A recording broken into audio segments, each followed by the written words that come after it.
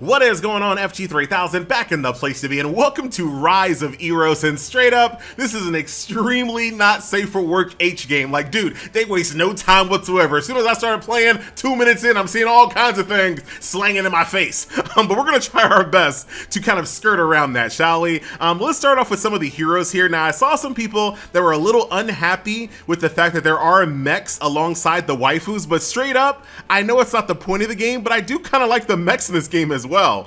Here are some of the waifus I've collected. I do agree with the criticism that there is not nearly as many waifus as there should be in a game like this, and it is Unreal Engine, so you are going to have that little uncanny valley effect, but I think the characters are fine, and the animations in combat are extremely good, so I wouldn't worry about that once you jump into combat here. But here are a few of the characters. Not bad, and we will do a summon session a little bit later on in the video. But once again, I'm not mad at these little mech characters at all. They're low rarity, of course. But dude, my emu healer mech, how can you be mad at this guy? How can you be mad at this guy? I like it a lot. All right, so let's go ahead and jump on into combat, shall we? So let's get prepared for combat here. You can bring 4 units to combat. Each of these characters has their own set of gear, which we'll talk about a little bit later in the video. And you can also equip a relic. Once we do a summon session, those relics will make a lot more sense. Yes, it's gonna be one of those games where you summon for characters as well as relics in the same banner. But here we are in combat, and dude, I gotta say that the Unreal Engine is flexing, y'all. It's a good looking game. And like I said earlier, some of the animations for these attacks, like look at this, I have it on ×1 speed right now, but really good animations on some of these attacks here. So we'll go ahead and do a little protection up. I like the fact that her protection up also does damage, so you can buff and still do damage, right? So you don't have to pick one. I'm always a big fan of that. Here we are in the next wave here. I like my little tank mech here. Basically his whole thing is like making other people do attacks. So he just kind of stands there and lets everyone else do the damage, which is actually pretty cool as well. Here's another one of my attacks here. Like really good animations. I like the zoom in effects, really clean graphics, 60 frames per second. Not a bad looking game. I am playing the game on my cell phone, as you guys can see here. And if I want, I can turn this bad boy up to ×2 speed to kind of speed it up. I haven't really used auto too much because believe it or not, the game is kind of challenging. Not in like a, oh my God, this game is hard kind of way, but you do need to kind of min-max some of your abilities. You don't want to just burn some of your ultimates on just like fodder or people that only have like 2 HP left. So it's going to be a game where you actually have to play it like, you know, a semi-challenging turn-based JRPG style game. Dude, look at my emu! They killed my emu, dude! Dude, that is messed up. That is the weakest character I have on my squad right now, but also my healer, so I kind of needed him. Dude, like straight up one shot. Now, if anyone dies, you're not going to get a 3-star ranking, so do keep that in mind. But yeah, there you go. So there's a nice little preview of what combat looks like. You know, your typical standard turn-based JRPG affair with really great graphics. I think some really awesome backgrounds, quite diverse that I've seen thus far. Cool characters, great animations. Like this, when it comes to H games, right? And I played a couple in my day, just a couple, not too many, I promise. But most of the H games that you see are like Idle Huntress level H games. I'm talking like games that, you know, are old school 2D sprites, a game that looks like it came out in 2004. It's not very often you see a game like this with this high quality aesthetic, you know, polygons, textures, like lighting effects, reflections. Like some of the stages here look really impressive. There's one stage I'm not going to be able to show you in this video, but basically there is water on the stage, and you can see the text of the wall behind the stage in the water. Like it looks really, really good. So shout out to Rise of Eros for, you know, taking the H genre, which is usually kind of like a genre where it's like, come on, man, these games are booty. Literally, they're straight booty. And then doing a little bit more than booty. You love to see it. Dude, I'm getting stomped here, by the way. So we gotta do some summons here. And once again, this is what I was telling you guys a little bit earlier. I can probably beat this stage once I get to about level 13 or so. I'm definitely outclassed there at level 15. Oh, dude, you locked down my abilities there. Okay.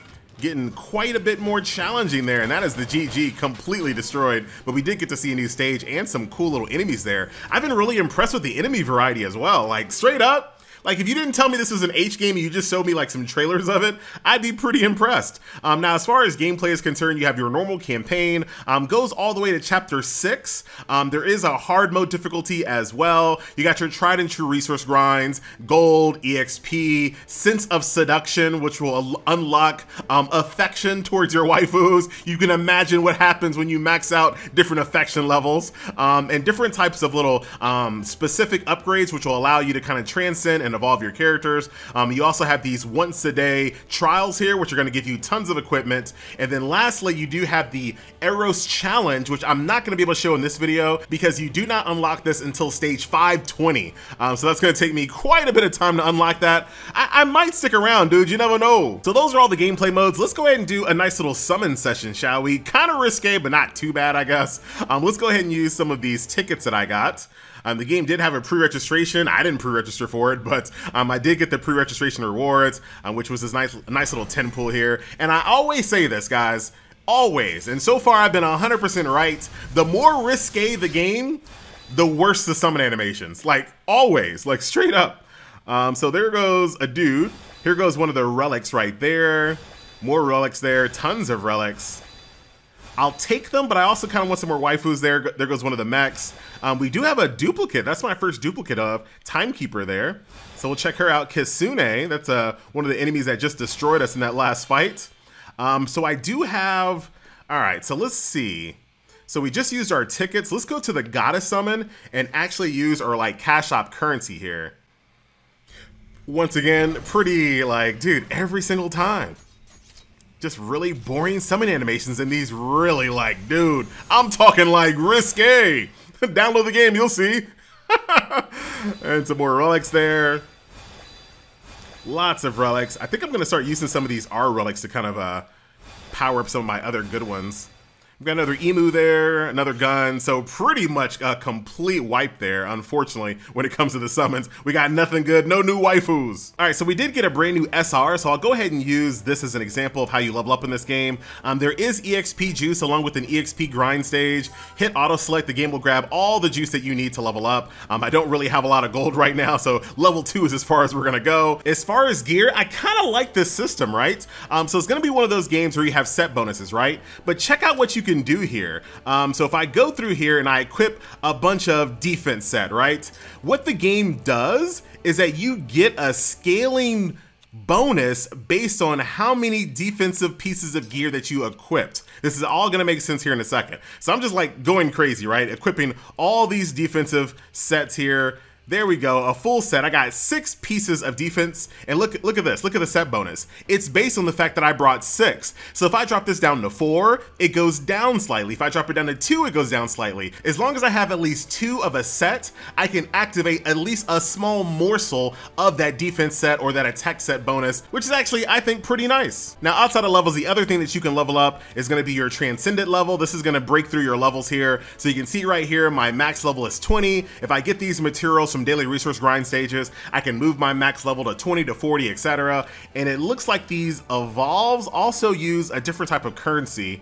But since this is my first duplicate, let's take a look at what happens here. So you can see I got a duplicate, only 50. I need to pull another duplicate of her. That'll get her up to SR star 1, and then of course it goes on and on and on. It increases your skill level cap, increases your passive stats, etc, etc. But that is it. That is pretty much the game, right? The normal campaign with all type of H scenes waiting for you, the daily resource grinds, the trials to grab armor, and the challenge mode that I do not have unlocked. I'm gonna end the video off running this gold stage because I definitely need some more gold. One negative, probably the biggest negative for me, is the fact that this game does use sweep tickets in a game that you really would like to not have to worry about sweep tickets because unfortunately you are gonna have to kind of rerun a bunch of these stages to get resources because you will routinely kind of run out of EXP juice and gold, which is fine, but you have to just go back in these stages and auto them because you will run out of sweep tickets pretty much within the first hour, unfortunately. But let's check out